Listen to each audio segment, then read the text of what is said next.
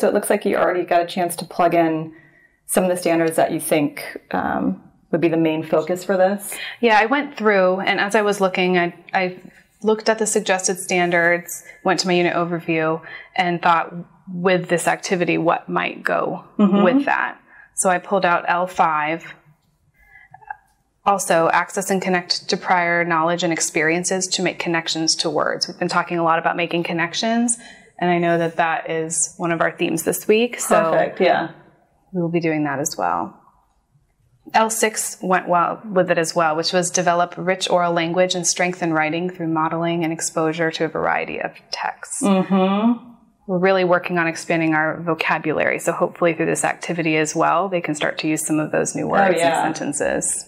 I think that'd be perfect for this. And then I see you have participate in collaborative conversations with diverse partners. That would work with the Making Words strategy as well. And then in doing so, they could work on the vocabulary while they're doing some type of activity, talking with each other. So I think that's where the speaking and listening also would tie in. Yes, that's something we focus on a lot, especially in first grade, the speaking and listening. And hope with this activity, we could have them work with a partner, practice using those words and sentences with each other. Make sure they follow all of those rules for discussions as well.